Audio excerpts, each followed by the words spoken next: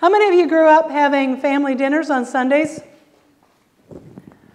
Yeah, there's nothing like it. We had my parents, my mom's mother and father, my great aunt and her husband, my great grandmother, and then thrown into the mix were us 5 kids, and sometimes there were others, church friends or other relatives, and I have 63 cousins, so you never knew who was going to show up at the table. Now, I have to tell you about 2 of them. Nain was my great aunt, and she, Lawi, were sisters. That was my grandmother. And just by way of background, they grew up in the Depression era, and they grew up in a blended family in an era that was unheard of. Yeah, divorce was not accepted at all, and so they grew up with that stigma over their family. Their stepbrothers were functional alcoholics on top of it, and one was a jazz musician. I'll leave that until later. Now, that background affected them in lots of different ways. My grandmother, Lawi, for example, loved music, and she actually loved jazz, as I do, but we didn't know that until close to her death. My sister was making a video about her and asking her questions about her life so that we'd have a record of the family, and they asked her to play something on the video, and she got this really impish grin on her face, and she sat down and she played the Wabash Cannonball. Memory perfectly. Yeah, we were all floored because we never heard her play anything but church music. You know, she played the organ from the time she was 14 till she was 84. We didn't know she played anything else. But it left us with that question, why didn't she play that before? Because obviously she knew how. Well, we didn't know all those things that I shared with you then. And it would be years before we would start to recognize that some of the unexpected responses that my parents and grandparents and my family had were actually responses to the fear that my family had experienced. My mother, for example, had this hatred for any music that wasn't acceptable in nature, and she defined acceptable. Acceptable meant church music, and some of you will understand this, Lawrence Welk, and the odd one out was Perry Como.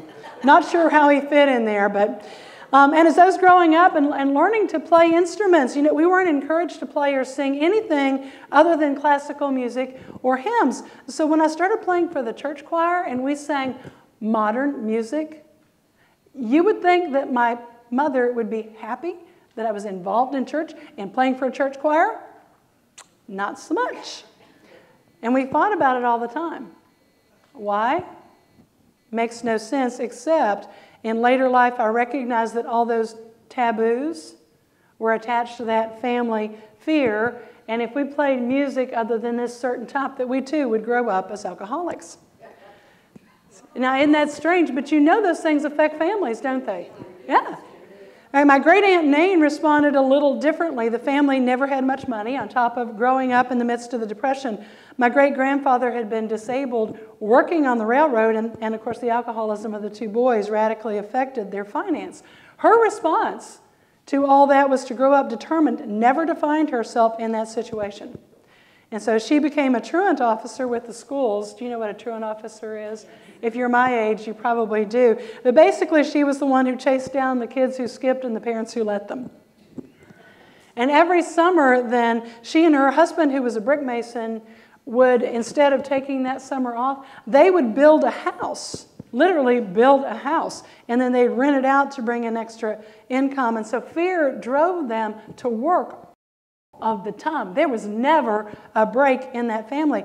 Now, that's just one issue that's resident in my family, but think about the expectations that it set, the concept of what was appropriate, what was not, and think about the division that it caused by unspoken fears and even the joy that was robbed by it.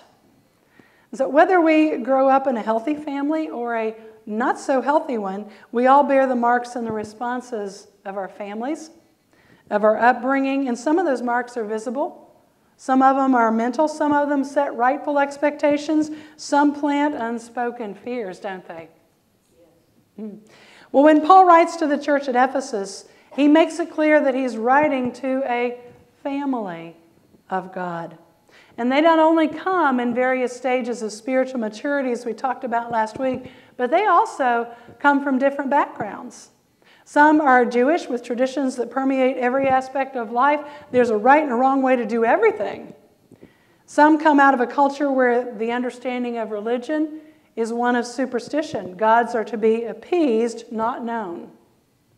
Most of the church wasn't Jewish in background, and so they grew up in a culture that was highly sexualized and one that was driven largely by money and power. No matter how they grew up and what they learned from culture, now they were all expected to be a part of the family that lived as a reflection of God and that looked like Jesus Christ. You see what a monumental task that is? All right, so in part of this letter, Paul's trying to define what that would look like. And so he writes it in this way: remember that in Christ you are new creations. All that stuff that happened in the past, you are brand new in Jesus Christ. And that's the mindset he's calling us to have as we look at these characteristics. Now, I'll tell you that some are going to make perfect sense because you've lived them all your lives. Some are going to be reminders, maybe some ouches. Others are going to make you go, huh? So I want to make a deal with you, all right? My task this morning is not to condemn, because that's the voice of the enemy, and I don't ever want to be in cahoots with him. The Holy Spirit, on the other hand, comes to bring conviction for one purpose, so that we can repent, be forgiven, and move on to become those new creations. So that's our task today. So at the conclusion of this sermon, I'm going to ask you how these teachings find you, and we're going to use a very brief time of meditation to allow God to work with what we've heard. Does that sound like a plan? All right. Paul deals with 7 primary areas in this scripture passage. Interesting that number 7 just keeps popping up, isn't it? And this passage runs from Ephesians 4:17 to 5:20. So if you want to know what I'm talking about is really in the Bible, you go back and read it this week, all right? You heard a little bit of it earlier. Paul first deals with our words, and he gives these understandings all in terms of relationship. He says, quit lying, instead speak the truth. He says, watch what you say, that is, don't speak rotten, corrupt words, useless words, but instead speak what will build others up. Maybe we shouldn't snort at each other.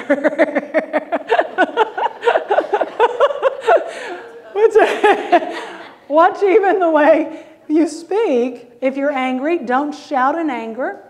Don't quarrel with raised voices, and be careful not to speak ill of anyone. Ouch. So some of you are probably squirming just a little bit. Perhaps if your family grew up shouting at each other. My family didn't shout. When my mom was mad, she'd stamp her foot and she'd say, Clyde! And he'd just laugh and he'd say, well, Mother? And then they'd go talk. And that's as mad as it got in my household. My husband's family, on the other hand, screamed at each other. The very first time that I went to meet him, I walked into the dining room and my sister-in-law was screaming at her kids. And I just backed right back out of that door because I was really uncomfortable. And she didn't understand why I was uncomfortable when we talked about it later. Because that's the way they dealt with each other all the time. They screamed at each other. That was the norm. That's what they were accustomed to. But I'm going to say something to us as a body of Christ. If the way we normally deal with something makes somebody else uncomfortable, we need to find a new norm, don't we? So that we don't become a stumbling block to them. Later in that same passage, Paul addresses other types of words that are out of place in Christian living. The first 2 are obscenity and coarse talk, and they have kind of the same connotation. Vulgar expressions, things that you wouldn't say in front of Jesus, although now we put them on T-shirts, and we think it's funny. Amen or ouch. But it includes indecent talk like sexual innuendo, but it also includes anything that would be disgraceful, embarrassing, or shameful to anyone else. We're not to speak those things. Ow. The last thing that Paul writes about is foolish talk. Now, Proverbs says, the fool says in his heart, there's no God. And that word in this passage has the same roots. Foolish talk is anything that lacks in godly wisdom, such as the offering of advice that doesn't honor God. It includes those things that despise the things of God. That's foolish talk. Now, here's the scary thing about our words. All right, Matthew 12:36 says that we will have to give an account of every careless word that we've spoken. and that it's by our words we'll be acquitted or condemned. So would your words acquit or would they condemn? That's just one of these. I promise you some of them are shorter. All right, the second issue that Paul addresses is that of anger. There are 3 words used for anger in the New Testament. All 3 of them are present in this passage, and they all address a different type of anger. The first is thumos, and it's translated rage, and it means a turbulent commotion, a boiling agitation of feelings and passions that boil up a little like a volcano, and then it erupts, and it runs over others. And Paul says that's never appropriate. It's always sinful. And if you've ever been on the receiving end of that, you know why. It's terrifying, isn't it? The second is paragorismus. I know you're going to remember all these Greek words. Remember, I'm a Bible nerd. They thrill me. But it's frequently translated as wrath. And that's anger that's mixed with irritation, exasperation, and embitterment. It's an anger or frustration that builds up over the constancy of the stuff. Kevin, a little bit like if you weren't such a kind person, you might get frustrated by the constancy of these things that don't work and those things that don't work. Instead, you just keep on smiling. Thank you, Lord. And Paul writes, don't let the sun go down on that stuff, but rather get rid of it. Whether you talk it over with someone, as sometimes we need to do, don't we? Or whether you simply offer it to God so that when you wake up that next morning, there's new mercies every morning, right?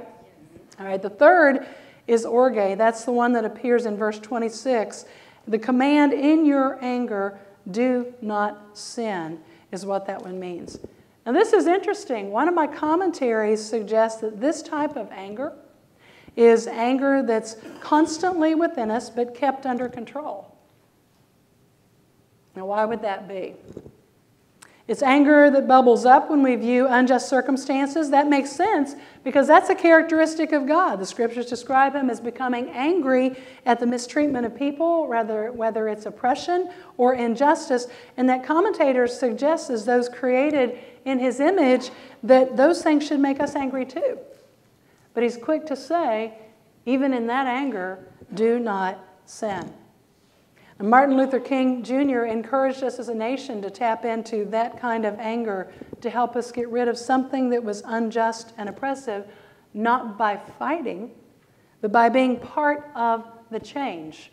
Does that make sense to you? All right, that's anger that's rightfully used. A good counselor will tell you that anger is given to us to help us deal with circumstances, but as Paul writes, there's a way to deal with them rightly, or we give the devil a foothold in our responses, and we don't want to have anything to do with his ways, do we?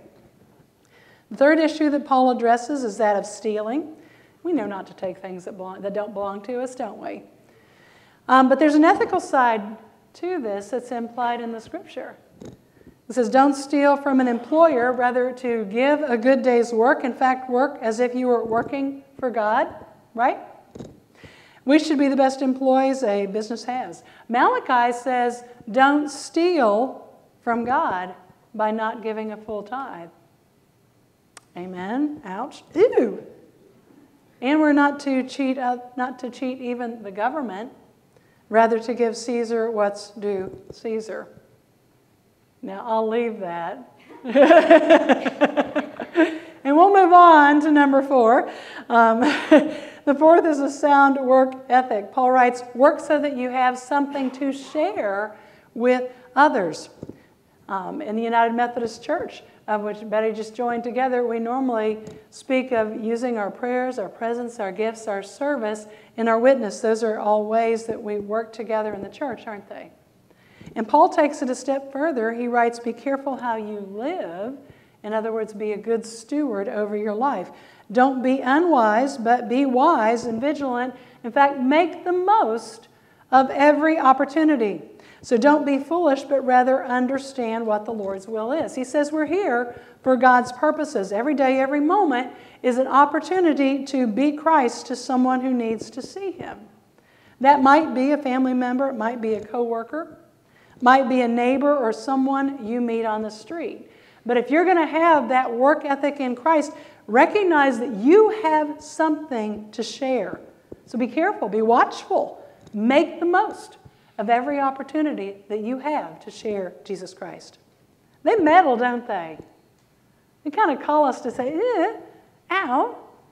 These last three are going to be worse. I'm sorry. There comes a time when you just have to say what needs to be said. Paul knows the church. He knows the culture in which it exists. And so he gives even more explicit direction for everyday life in these last three. He says there shouldn't be a hint of sexual immorality among you. She said sex in church. She did. So did Paul. And the Greek there is descriptive. It's porneia, from which we get our word pornography. But it refers to any illicit form of sex. And so let's listen to what it means to live faithfully sexually. Faithfulness in marriage, celibacy in singleness. Job would add, watch what your eyes see. And Jesus would add, stand guard over your thoughts. Because all of those can lead us in a wrong direction, won't they? Mm-hmm. All right, breathe. Paul also writes that there should be no greed among us because both sex and greed deal with uncontrolled appetites, and both can destroy us by planting unholy desires in us. Think for just a minute, who is to be the primary object of our desire? God is. And so when we place some other desire ahead of Him, or we do other things rather than honoring Him, we make those an idol, don't we? And it takes the place of God in our lives. And lastly, Paul writes, don't get drunk on wine because that leads to debauchery. My mother would approve. But he gives us a great alternative. He says, get filled with the Spirit. Have you ever been around a bunch of people who just love Jesus? I hope that's here. That should be the most fun group that you're ever a part of. Think about it. Those fruits of the Spirit, love, joy, peace, patience, kindness, goodness, faithfulness, and self-control, all of those things should be evident in us. We should be the most joy-filled people around, shouldn't we? That group ought to be a blast, a safe bunch to be around. And if not, we just need more of the Holy Spirit. Amen. Now I imagine that as Paul's letter was read in all those churches, there was some assent to those things he addressed. There were probably some oh my's, because remember, they grew up in a different culture. And in some, maybe like here, there were some toes that were stepped on. Perhaps that's why Paul drives his teaching home with these words. You can be sure of this. Anyone who lives in immoral, greedy, or impure ways has no inheritance in the kingdom of Christ and of God. Wow. Ow. Now there's two common arguments that we might use against Paul's words. One, the argument from culture. Everybody does it. What would your mother say about that? If everybody were jumping off a bridge, would you go jump off of a bridge? That has no validity. You know that. But the second is a misquoting of who Jesus is and what He came to do. But Jesus talks about mercy. Yes, He does. But He doesn't hesitate to say, sin is sin, does He? Yeah. To both of those things, Paul would respond with these words, let no one deceive you with empty words, because it's because of these things that the wrath of God will come. You know what they are now. And so don't do them. Live differently. And our lives reflect Christ. Because as Jesus revealed God to the world, so we, His family, are to reveal Jesus Christ to the world. You need some good news? Yeah. Please. This family that we're invited into was created to be that safe place. A place where we know how to act, but also a place where it's understood that we're human. We are going to make mistakes in the way that we deal with things, in the way we treat each other, and in the way we respond to each other. And so Paul writes, be kind and compassionate to one another, forgiving one another just as Christ forgave you. And as dearly loved children, walk in the way of love. So how are we doing?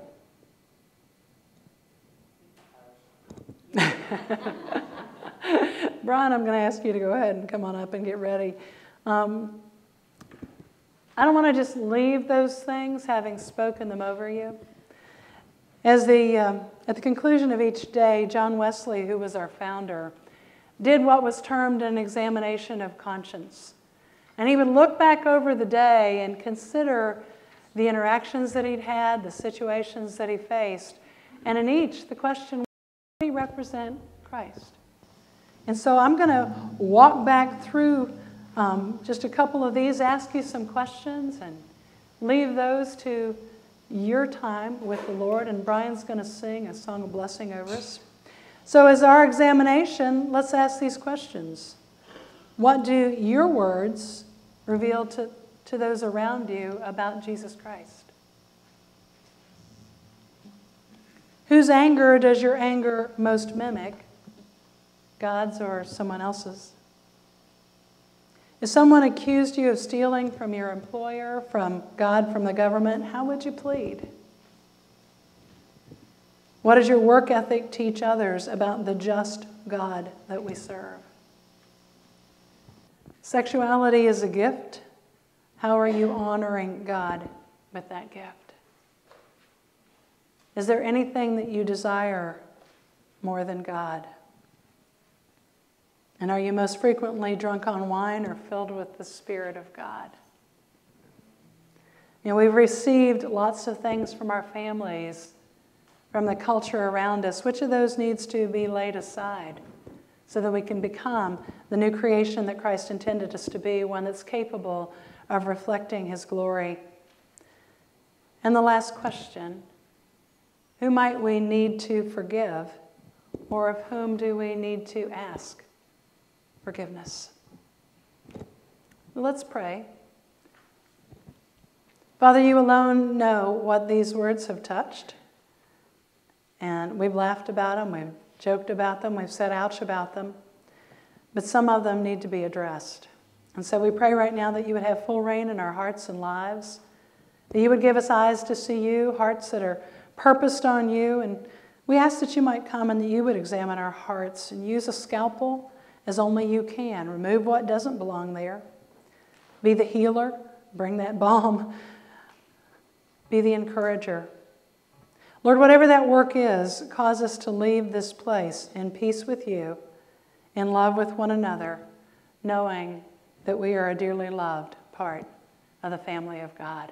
We ask in the name of Jesus Christ, and let the church say, Amen. Amen.